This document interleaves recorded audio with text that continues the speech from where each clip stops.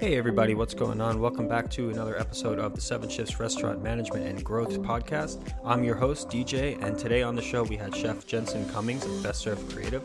We had a great conversation about the current labor shortage in the hospitality industry and came away with some great tips and tactics for both employers as well as employees for navigating what's going on right now.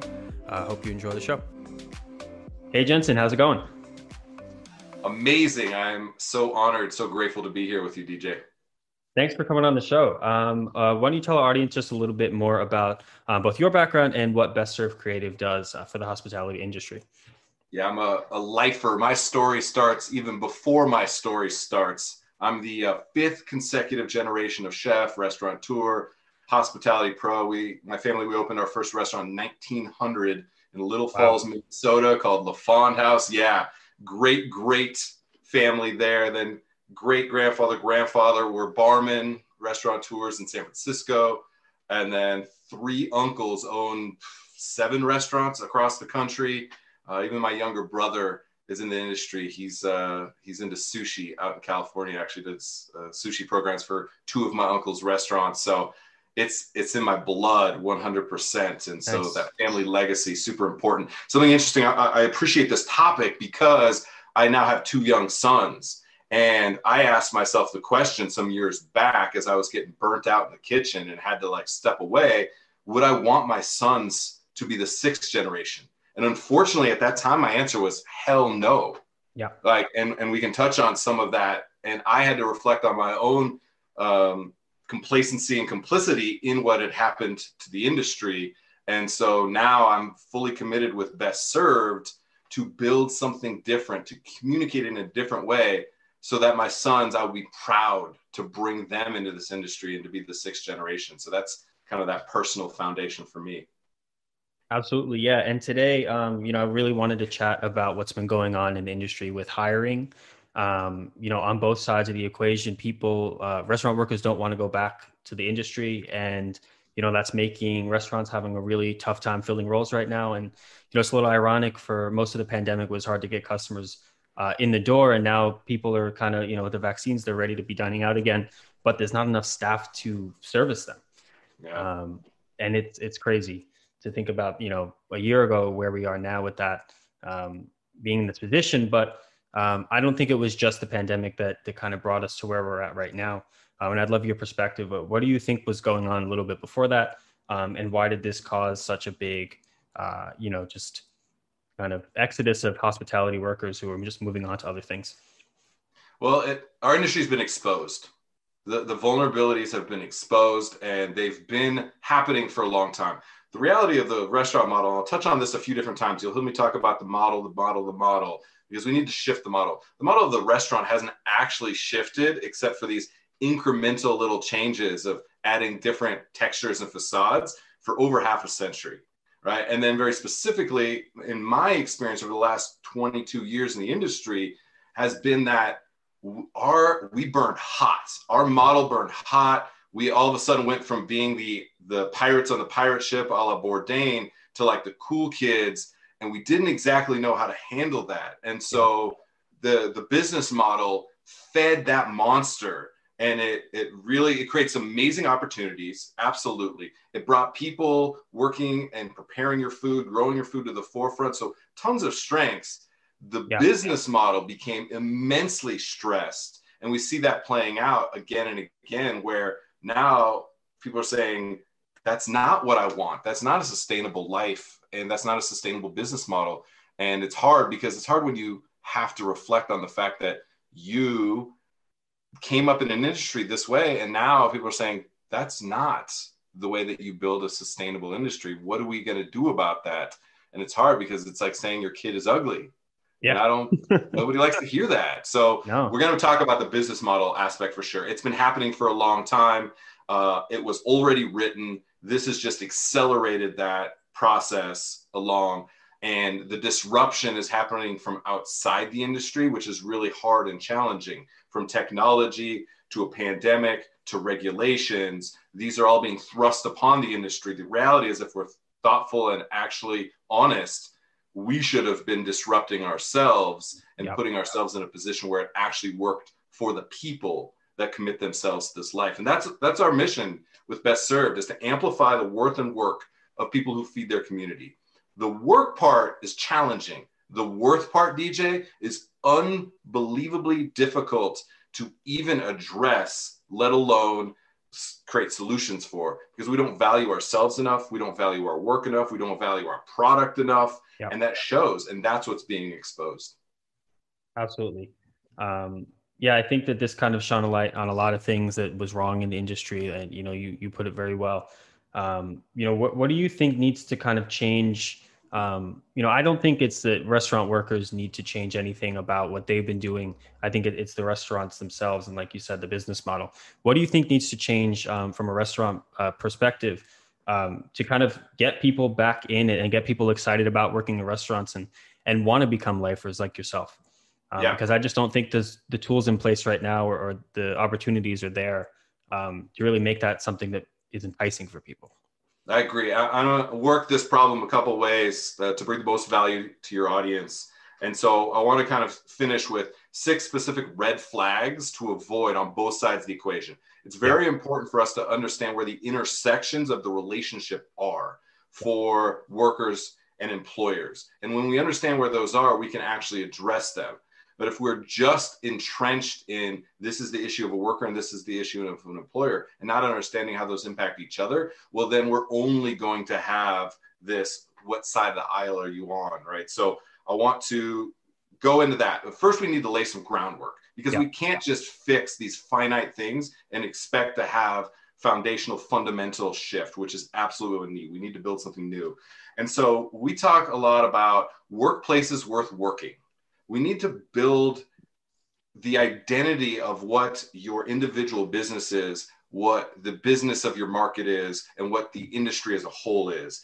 And so it has to be new. We can't keep just putting different colors of lipstick on the same pig and expecting that it's going to be something different, right? The definition of insanity is doing the same thing over and over and expecting different results. And I have been so guilty of that. So we have to shift that mindset first.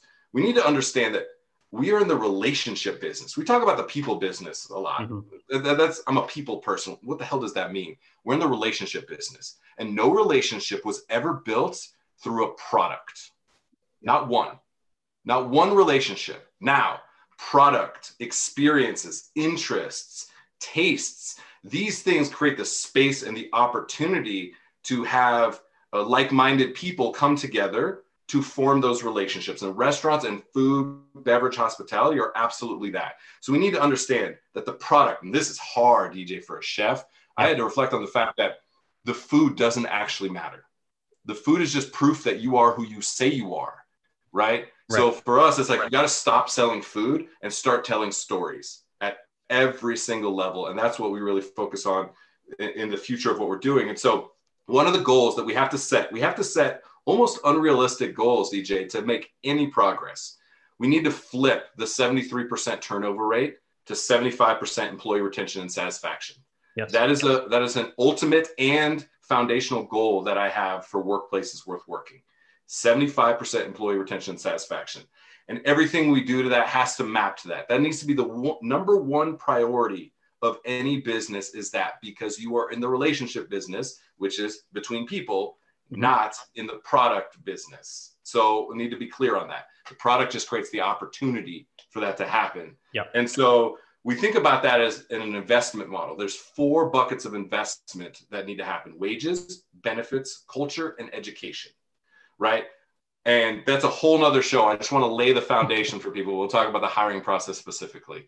And if you're able to find meaningful, thoughtful, and sustainable ways to invest in that, then you can actually build a model that is equitable, profitable, and sustainable. So that is foundational. And that was a lot. So DJ, I want to let you jump in and unpack any of that, or we can totally move on to specifically hiring process. But I had to let people know what foundation we have to build. Yeah, and I think just building that important foundation, like you mentioned, is super important. And if you could maybe just touch on it just a little bit briefly. We don't have to get into each 4 of the pillars, but I think it's important to understand, just a quick cliff notes on those 4 things before we can kind of get into those big red flags that, people should be looking for right now. Wages, number 1. People have to get out of fight or flight mode. You can't be in this, am I going to be able to survive? Because you can never put your best foot forward in any situation, personal or professional. So wages are important. One of the things that I tell people is like, don't romanticize the fact that you lived with 4 other people when you were coming up in the industry, making $9 an hour and eating top ramen and feeling lucky to put an egg on. I'm talking about myself right now. Right. You know, that's not what you're trying to build. Okay. And so living wage calculator, it's the number one thing I tell people. Don't romanticize what you think somebody could get paid and be able to do well. Just because you made $9 an hour and they're asking for 16 doesn't mean that they're asking for something that is outside of the realm of what it takes for them to just be able to pay their bills. Yep. Living wage calculator has to happen. Everybody needs a living wage, full stop, period. No questions asked. Mm-hmm. Benefits, they need to, again, feel safe and secure. That sense of security is going to allow them to have a sense of belonging within their workplace. Super important. And one of the red flags specifically talks about benefits because sometimes we're just saying we offer benefits and trying to do as little as possible as just this bait and switch opportunity to like get people in the door. So you have to really invest in benefits, and that's health, that's mental, physical and mental. That is the opportunity for getting, phones paid for, anything that helps pay for the life that you need to live, very simply. Sick days, things like that kind of feed into that paid time off. So that balance creates a little bit of balance. Culture is absolutely important. We talk about culture a lot. And the reality in restaurants is we invest so much in the culture for butts and seats for our guest experience. And there's a negative balance in the culture investing. And just because we put on great experience for other people, we think that somehow is a pass through for great culture internally. And the reality is we've all been guilty of perpetuating toxic culture. So we have to really invest in culture. And then education, the last piece. And this, I know, is important to you. I know you just wrote an article about this, where we have to find ways to like improve ourselves, not just like, here, I'm going to teach you how to do your job better so you can make more money for me. Here's something you can take with you that improves you as a person, as a skilled worker, or as an intellectual. So really thinking about education, which is different than training. So I want to make sure that those are the 4 pillars of investments. And DJ, what we keep finding is if you take care of people in wages and benefits, and then all of a sudden you say, hey, we're going to invest more money, and there's clarity around that, every quarter, people go, I'm good with my wages and benefits. I feel I'm good. Let's take care of the team. And they say, hey, the $10,000 you were going to invest, I don't want a dollar raise. I want that to get invested in culture education. That's when you start really building a dynamic team. Nice. Yeah. And, that's great. And I wish we had more time to get into all those 4, but I think we'll do another episode. We'll do another one. Yeah, absolutely. But yeah, we'll, want to talk about kind of getting into that now. And once you've laid that foundation or you're in the process of laying that foundation, you're fixing some things, you're starting new, you're, reflecting, when it comes to hiring and attracting good talent and keeping them, and to the point where maybe you did have to furlough people because of the pandemic, but they're itching to come back when you're ready to be able to have them. And when there's, there's guests there to serve, what are those 6 red flags that you're looking at when it comes to the hiring? Yeah, hearing you ask that question and speak on that, there's 2 little foundational things I want to lay out real quick. One is your vulnerability in this moment is not because people are on unemployment. I want to make sure that is crystal clear. If you are not able to get people to work because they are on unemployment, that is not a reflection of them being lazy. That's a reflection on the fact that you don't have something to offer them that is more meaningful, let alone valuable, than them taking time for the first time ever in their careers to not be treated and exploited to the degree that we've done. So you have to really reflect on that. Restaurant people are the most hardworking, dedicated, selfless, totally wild and crazy people you will ever meet. And so the fact that we have built an industry on hard work, there is no doubt, nobody can doubt that is the reality of our industry. To then now say that they're lazy because they were lazy or always lazy that is a reflection on the industry, on the business, not on those individuals. So I want to make sure that that's clear. The next part is you have to tell stories once again. So we talk about tell your best stories, which breaks into 3 parts. Your mission story, that's your North Star. Your about story, that's what you tell your audience and reflects who you are, and your job story. 3 fundamental stories we need to tell. The job story is really focusing on, again, where do we intersect? What is the places that we can find common values and be able to build something together? And so the number one thing, DJ, that comes into that play is we have to start to hire for attributes and train for skills, right? Mm-hmm.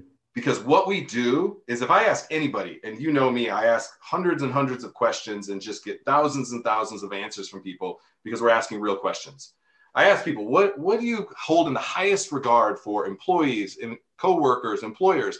Everything is attributes, that they're motivated, teachable, team player, hardworking, punctual, attributes. I ask the same people, what do you base pay raises and promotions on? And it's commoditized skill, commoditized skill, commoditized skill. What ROI are they bringing for my business? It's like, oh, well, you must have open book management and allow your line level employees to know what the numbers are so that they can give you a clear and accurate representation of how they impact your numbers. And of course they say, no, we don't share those numbers with them. So how would that person actually be able to tell you what the ROI of their struggle for your business is? It's a non-starter. It's fake in its ability for us to create that. So we have to shift that mentality. And then we wonder why the number one paid person is the asshole that nobody wants to work with, because they have the most skills and the least attributes, right? This plays out a lot. So more foundation. Now, if we have all that built, the 6 red flags to avoid. This is for both workers and for employers because it is the connective tissue. Number 1, uninspired job posts. How many job posts do I have to look on Facebook or Instagram or anywhere else that say, hiring line cooks, apply here? Like I've seen them, but literally is like, sign me up, DJ. That job is going to be the one that creates the value and meaning that I've been missing in my life. That's the one. How many amazing workplaces say that?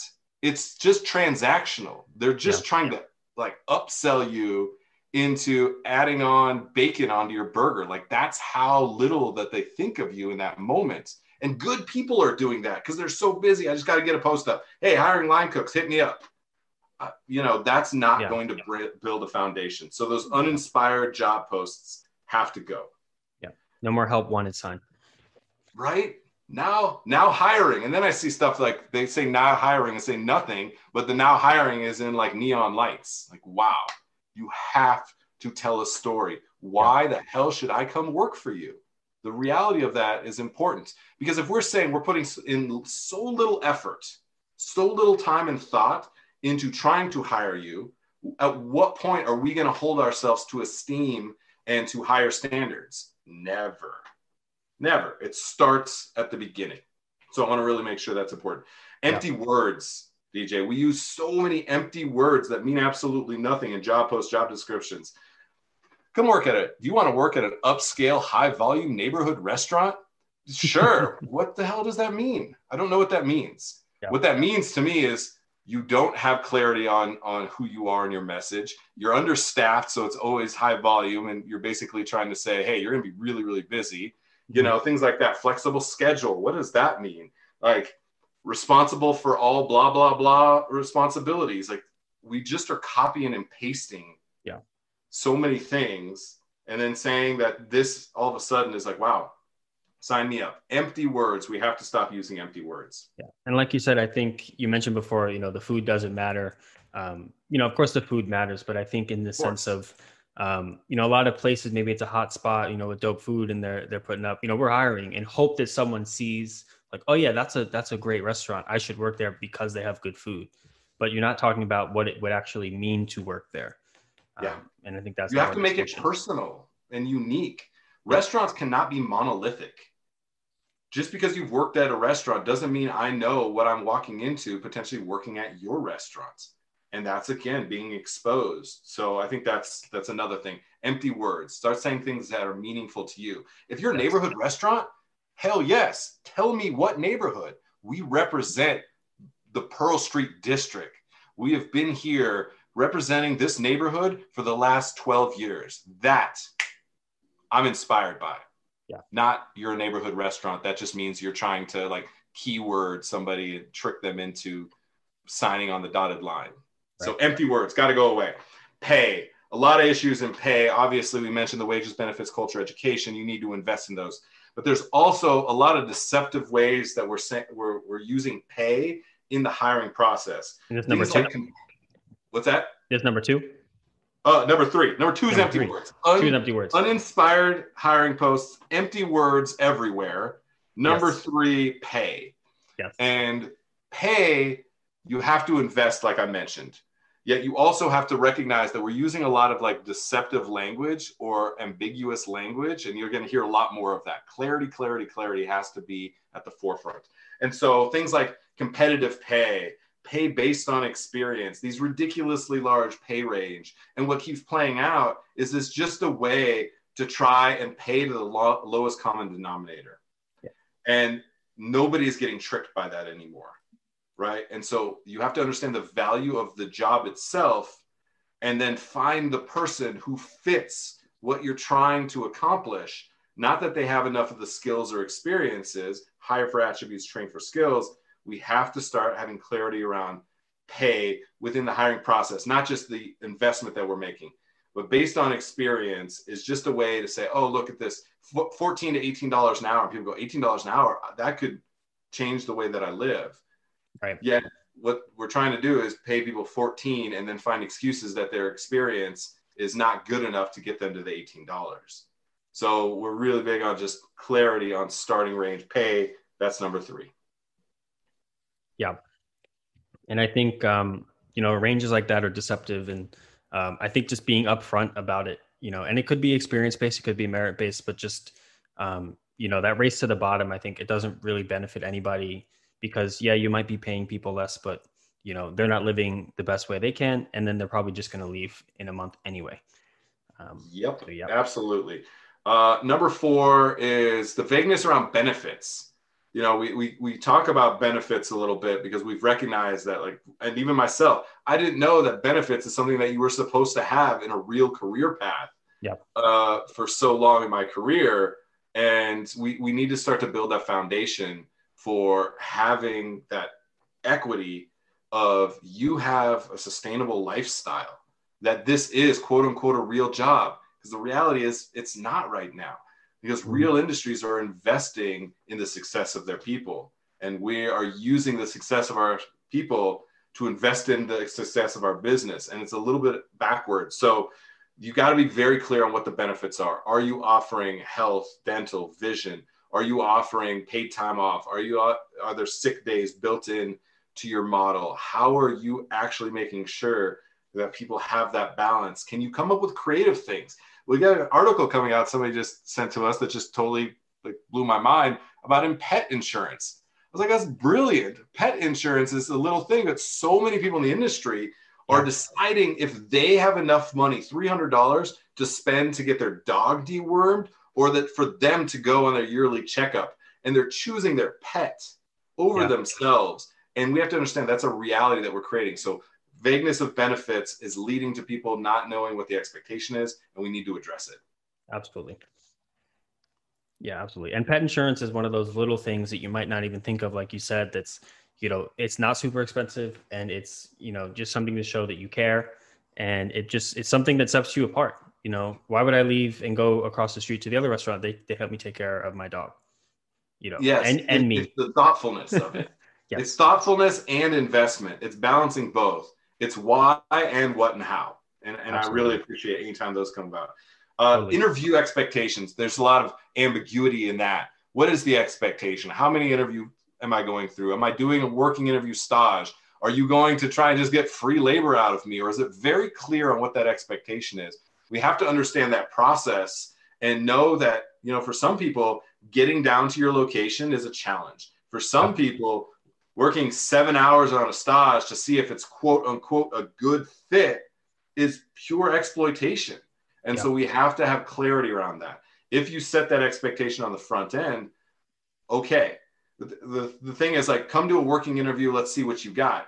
and they're there for 3 hours. And the reality is, if somebody's going through the hiring process, you're looking at multiple applicants. If somebody's going through the hiring process, they're looking at multiple employers. And all of a sudden, like this has happened many times, people are like, hey, I need to go get to my next stage. What else can we do to like lock down this stage? And then that person is automatically disqualified because all of a sudden our ego is hurt. Like, you're going to go do another stage? Yeah, you're going to interview other people, aren't you? Yet they didn't know they were walking into a 5-hour stage where just randomly you'll be set next to somebody who didn't even know you were going to be there that day. And that expectation, we have to build clarity around it. Absolutely.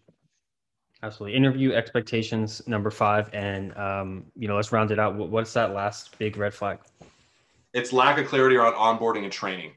Okay. Right? We talk about day one into the fire is something that we talk about. How often these scenarios play out of onboarding training. I want to lay this down because every restaurant person will know exactly what I'm talking about. You're hired. Awesome. You start on Monday. Go ahead and bring your passport, your ID, your social security card, all the things that you need. We're going to fill out paperwork. You're going to start at 3. Why don't you come at 2 and finish that paperwork? Awesome. I come in at 2, ready to rock. 1:59. I show up. I'm there. I'm ready. They say, you know what? We had a crazy busy lunch. We got to reset. Why don't we just get you going on training? And we'll worry about the paperwork later. You're going to be training with Susie. Susie has no idea that you are training with them.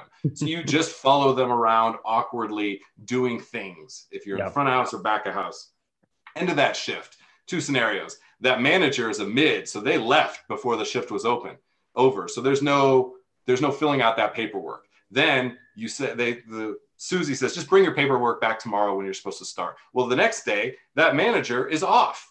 So now you go 2, 3. I've heard people not get their first paycheck because they're not even on payroll. They're scribbling their hours down, right? And or they're getting cash in an envelope.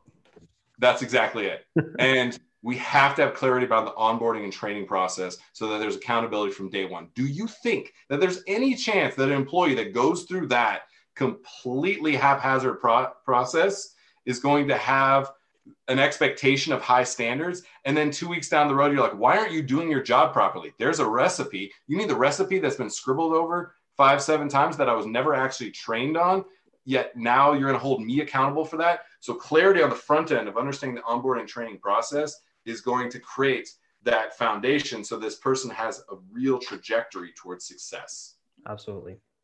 Yeah. So let's just quick recap 6 red flags. Number 1 is so uninspired posts, number 1. Number 2, empty words everywhere. You have to have meaningful, specific words. Number 3, we need to focus on the pay and make sure that there's clarity around pay and not use deceptive language to try and trick people into then paying them less. Number 4, benefits. We need clarity around benefits. Number 5, we need clarity around interview expectations. And number 6, again, clarity. I'm a broken record, I know. Complete lack of clarity on onboarding and training is a huge vulnerability. Absolutely. Jensen, this has been amazing. Thank you so much for coming on today.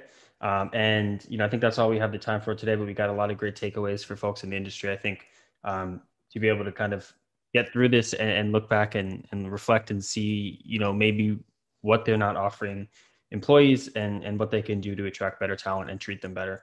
And it'll benefit the restaurant in the end. Where can people find you?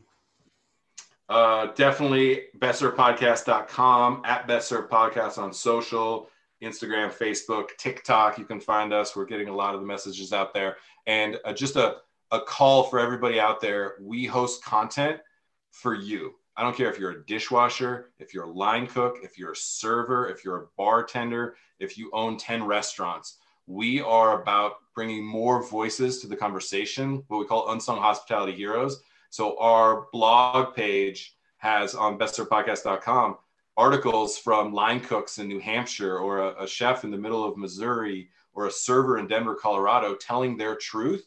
We're hosting the opportunity for them to share. So we're excited about that. So come find us. Your story matters. It truly, truly matters. And my team and I, we want to share it. Absolutely. Yes, definitely check out what Jensen's doing. He's out there every day, live, having conversations and really just, keeping things going. Jensen, thanks again. DJ, thanks for your leadership and bringing more communication to the forefront. I'm grateful. Thank you. Cheers. Thanks again for listening to this episode of the 7 Shifts Restaurant Management and Growth Podcast. For more great content, you can check out our blog at 7shifts.com/blog. You can also find us on all social media platforms at 7 Shifts. Thanks again.